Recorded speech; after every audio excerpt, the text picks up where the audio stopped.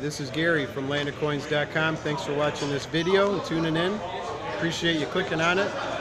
Today we're going to talk about chopped marks.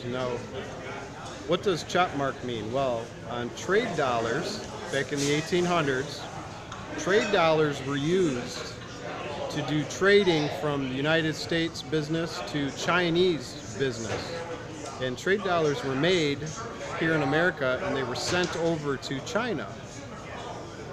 Now, what a lot of the people did in China, the merchants, what they would use the trade dollars for is for their own denomination. And what they would do is take a die, a Chinese die, that actually has Chinese letters on it, that says what the business is that they own.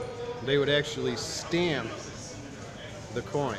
So you'll see trade dollars in the market that have Chinese letters written all over them. Some of them are multiple names, and those are called chop-marked trade dollars. Now, there is a market for this, chop-marked trade dollars. There's people that strictly just collect chop-marked trade dollars. And in so doing, they can develop a nice collection. And there's been a couple books written on it and articles, and it's a really cool type of coin to collect. Not only a trade dollar, but a chop-marked trade dollar.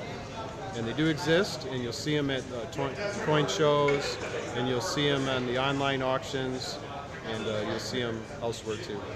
So check those out if you want to find something unique. Chop-marked trade dollars are very cool to collect. And again, this is Gary from landofcoins.com. Thanks for watching the video, and check out the website if you haven't done so already.